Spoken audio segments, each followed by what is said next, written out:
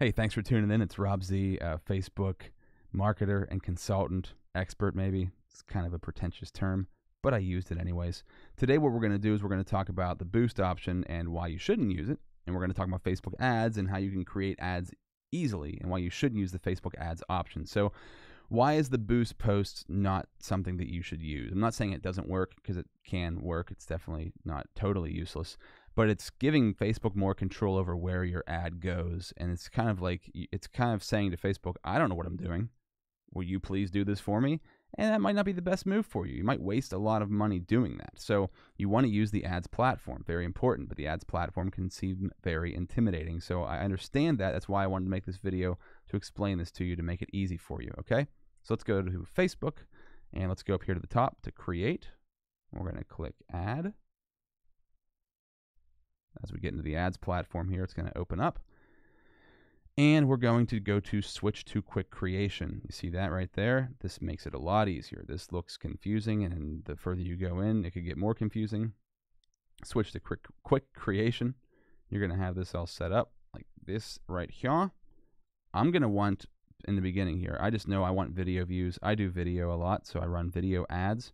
And video ads are easier to retarget to. So something that's going to happen after this video is I'm going to give you the option to click a link on this post, and it's going to take you to a landing page on my website where I'm going to show you how to retarget people. So when you do videos, think about this. Like if you run say you're a jeweler or a car dealer or a restaurant or whatever it might be, you can post photos of your product, right?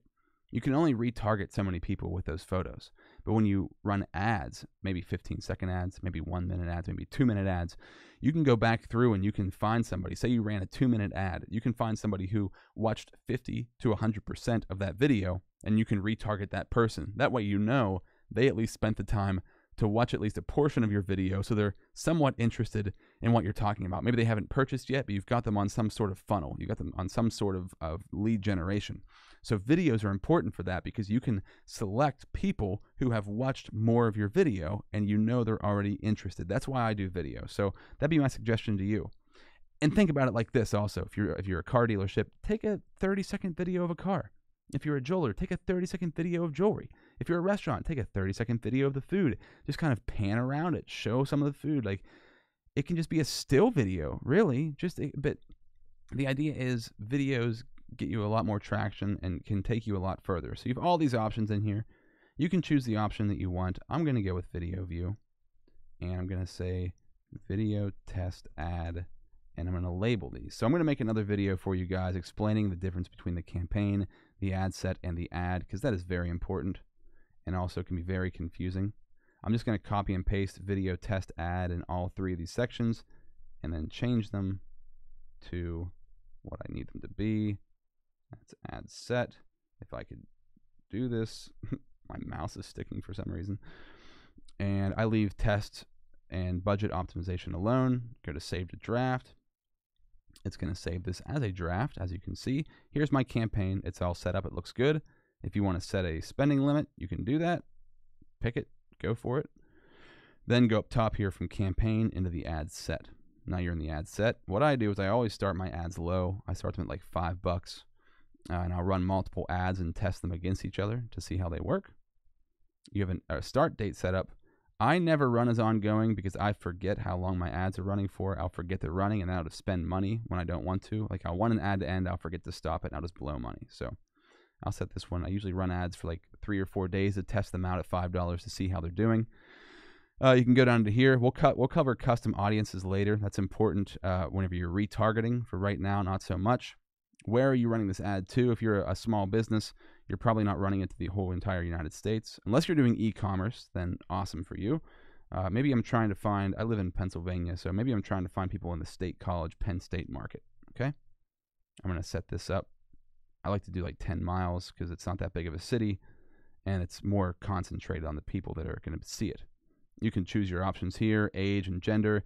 I'm not trying to activate ageism or trigger anybody, so I'm going to leave that where it is. Now, when it comes to detailed targeting, this is kind of important. Detailed targeting, only target one demographic at a time, okay? One at a time. And then you can go through, I'm making another video on how to duplicate your ad. So you can duplicate it and run it to different people, okay? But right now, I'm just going to go with one target. Say it's a jewelry. I work with a jewelry store. So I'm going to go jewelry. Say it's Pandora jewelry.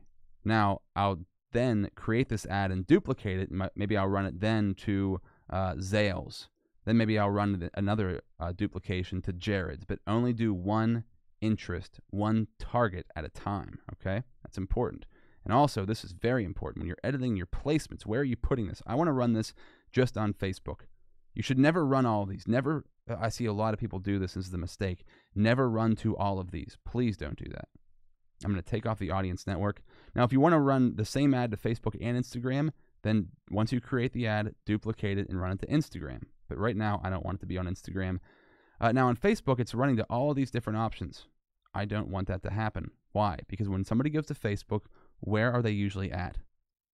On the feed. That's usually the only place they're at, is on the feed. So this is coming from me and other Facebook experts. Trust me on this. Just run to the feed. That's the most important spot. Okay? You can go back and change that if you want to, but just try this out. Now, if you're doing video, if you have a video that's like 15 seconds long, you'd probably want to do through play. That means it'll deliver your ad to people who will watch all of your video. If you have a longer video, you can pick one of these two options. I usually go with 10-second video views. The impressions is good. Everything's set up the way I like it.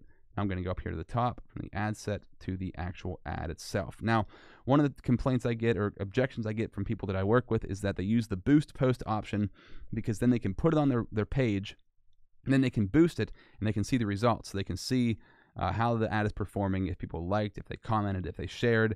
And I agree, that is important because usually when you run an ad on Facebook ads and the ads platform, you don't really get to see where that post went. You don't get to see the engagement, so you can't see the likes, comments. It's harder to find your ad and see who's engaging with it. So what you can do is first post your video, whatever it is, on your Facebook page. Post it on your page, then go into Ads Manager and use existing post. Very simple, right? Then you can just use an existing post. I'll pick one that did well. This has like 2,000 likes and comments. It's here. Boom. The video's there. Make sure you put your captions in. Super important.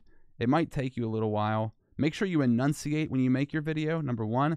That way, Facebook will be able to read your text better, to transcribe what you're saying better, right? And then you go through and edit this. If it's like a minute-long video, it shouldn't take you too long to edit this. It's very important, crucial to do that, so please do that. And then when you go down into tracking, turn on that Facebook Pixel. I have another video about the Facebook Pixel, so if you need to know more about that, I can explain that later. This is a dummy account, so this is a not active Pixel. Make sure you have that set up.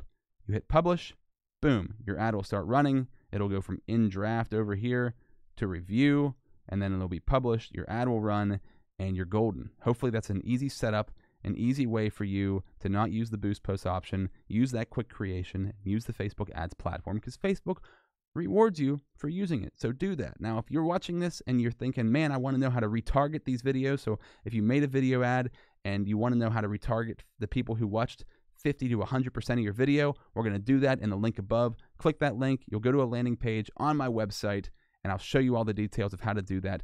Thank you so much for watching.